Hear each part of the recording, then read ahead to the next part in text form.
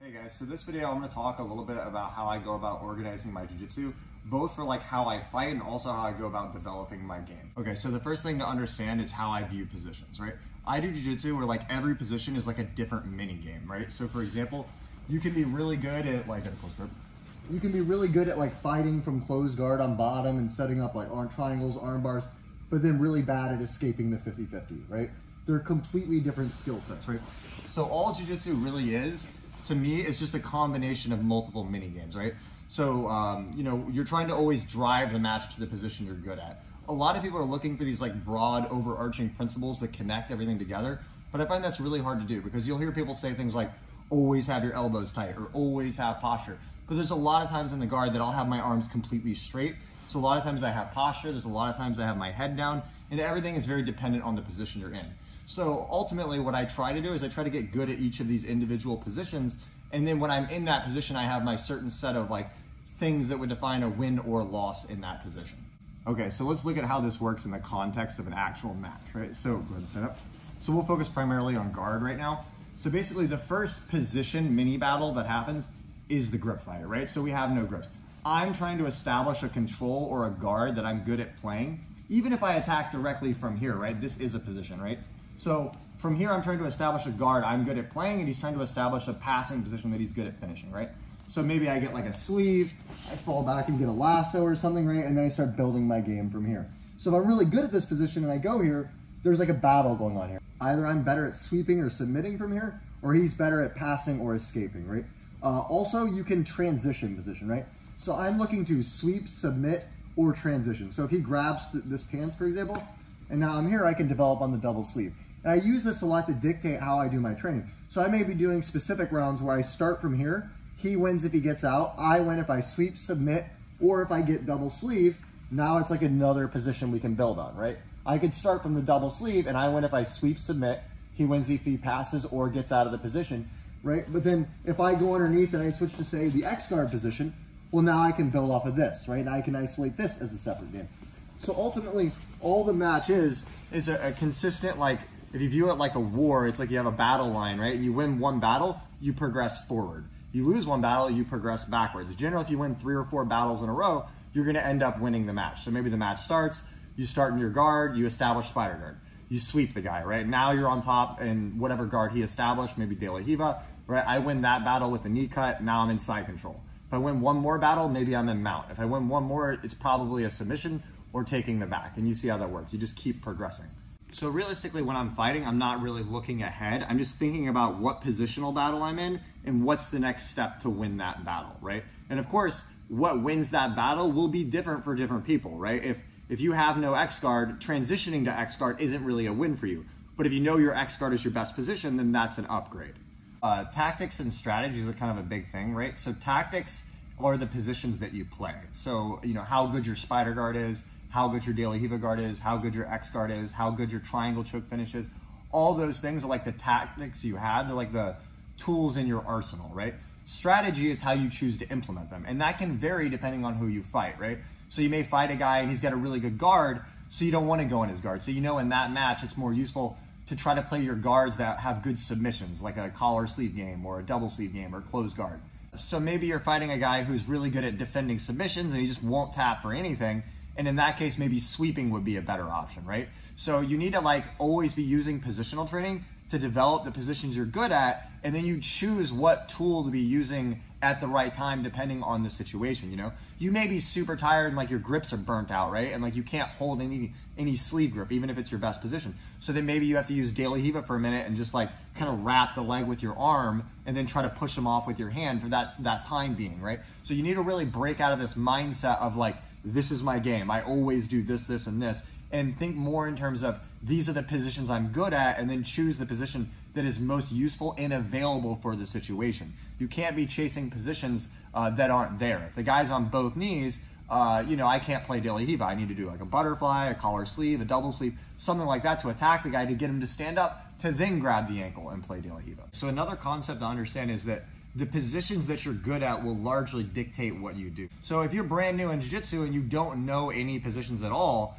or you know like only the closed guard, it's really hard to have like an entire full match, right? An analogy I like to think of is like if everything is a different game, it's like you're playing a game where, you know, you have 10 board games. You have like chess, backgammon, checkers, and like a few other ones. And you don't know the rules for any of those games, right? So you're trying to get good by playing all those games, but you can only play one for 30 seconds at a time.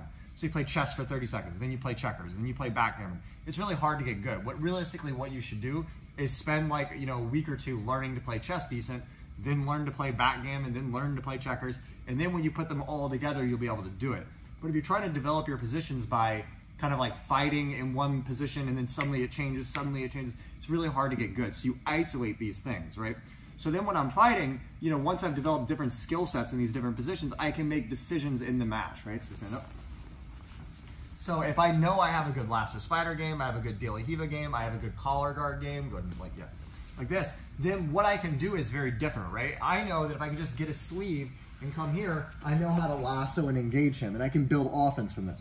But if you have no guard game developed based off of controlling a sleeve, well, it's not a very useful tool for you, right? So maybe you only have collar guard stuff. Okay, so you have to build off of a collar drag, an ankle pick maybe, to jump the De La Hiva, right? But again, even jumping to De La Hiva, it's only useful if I'm good at the De La Hiva position, right? But if you specific train this position, you know what to do here. You know, okay, he grabs, I get the sleeve, I break, I can go to sit-up guard, I can go low guard, I can go De La Hiva X. You know, if you have a good position there, then you know what to do, right? So ultimately, what I try to do is I try to use regular matches or regular rounds where you start with like no specific training. That kind of dictates what I need to work on. So maybe I'll do a regular round and I establish my spider guard and the guy gets out really quick, right? Well, then I'm going to go into specific training later and be like, okay, how did that guy get out? And I'm going to specific train that specific spot, right? Because ultimately, all a regular match is a combination of all of those mini games, right? So when you go into a match and you just start to see everything as like, okay, this is the first mini battle, right? You either sweep, submit, or transition position to like a better position, right? If you transition to X guard, right, and then you lose it there, you know you need to do specific training on X guard, and you build like that. A lot of people I see make the mistake of they almost try to build like a flow chart to like forward how they're gonna go, or like they're trying to look ahead. The thing is, ultimately, you can't really look ahead in jiu-jitsu because you don't know what the guy's gonna do next, right? So if I'm trying to be like, okay, first thing I do is spider guard, then I do this, right? Well, stand up. If he comes at me and he has his hands back and he's coming forward with his legs, like kind of like low does, yeah, that look back. Yeah, if he's coming at me like this and he keeps his hands away, it's really hard, right? Maybe I got to do the collar or a single leg game.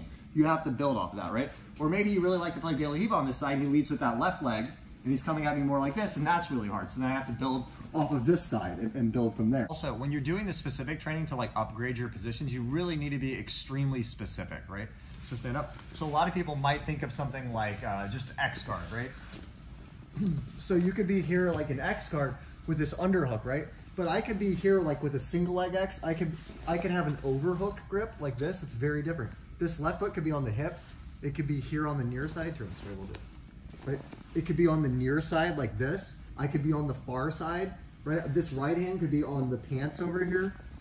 That's right. I could be on the pants here. I could come down a little bit. I could already have the collar and be building off of this, which can be useful to push them out and like start launching attacks from there, right? So, you know, I try to like not only just go, oh, we're specific training from the guard or even from spider guard. I identify if I'm rolling and I get to the X guard position and I have his collar and I'm really struggling in that spot, I'll do specific training where we start and we do like 5 minutes of rolling. I start with this grip and the collar, and we're very specific. If he breaks the collar grip or we get out of that kind of area of rolling, we stop and go back to it. So you get very, very specific. Try to think about like a brand new person who comes into jiu-jitsu, like they know nothing, right? Often most people, the way they learn is they come in, they'll maybe learn a basic arm bar and triangle choke. That's the only thing they know. And then they'll be put into a regular match. So then they start standing. They have no idea what to do. They don't know any takedowns. They don't know anything. So then they're just basically going crazy. It's not really useful to roll in that manner. So when I take someone brand new, what I'll do is I teach them the basics of finishing a triangle choke. Then they start in the triangle choke, and then we start dealing with issues like, oh, maybe the guy tries to pull his elbow back and it's hard to finish. Maybe he gets posture. And we'll do sparring from that position. So they're actually getting useful feedback with resistance in somewhere that they're good at or somewhere that they know what to do. If you're all over the place without ideas of what you're working on, it's not a very efficient way to train. So as you get better and you know more positions, then when you do a regular match, it's a lot easier because, you know, every aspect of the game, I have a plan, right? Like right here, I'm like, okay, look for the sleeve and get a lasso. That's what I like to do. He keeps the sleeve away. Okay, I'm going for the collar guard. I could collar drag, ankle pick, or I could switch to De La Hiva, right? Boom, I go to De La Hiva. I know I'm really good here. I'd like to get the sleeve first once I'm in this position because I like to go to sit-up guard.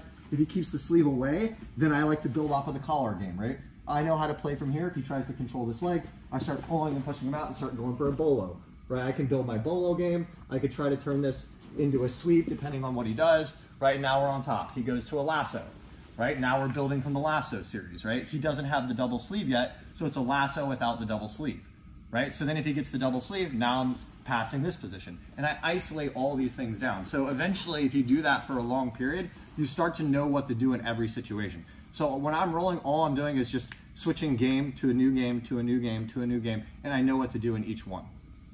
All right, guys, so I started off with this video just trying to do how I organize my jiu-jitsu, and I kind of realized it's a way bigger topic than I could actually do in one video. So let me know your guys' questions you want, like as far as going about organizing your jiu-jitsu, how to develop your training and stuff like that. I'm gonna do a few more videos on this as well. But there's so much depth to it, right? There's like tournament strategy, there's how to do your actual training, how to push your conditioning and all that kind of stuff. So yeah, I just want to interact with you guys to try to build off of that. Also, you know, for the smaller details that come up, it's way easier to get some things in like little 1-minute clips and stuff. And so follow me on Instagram at JohnThomasBJJ because I post a lot of stuff on there. Okay guys, if you guys like the channel, please, the best way you can help is like, share, and subscribe. Thanks a lot.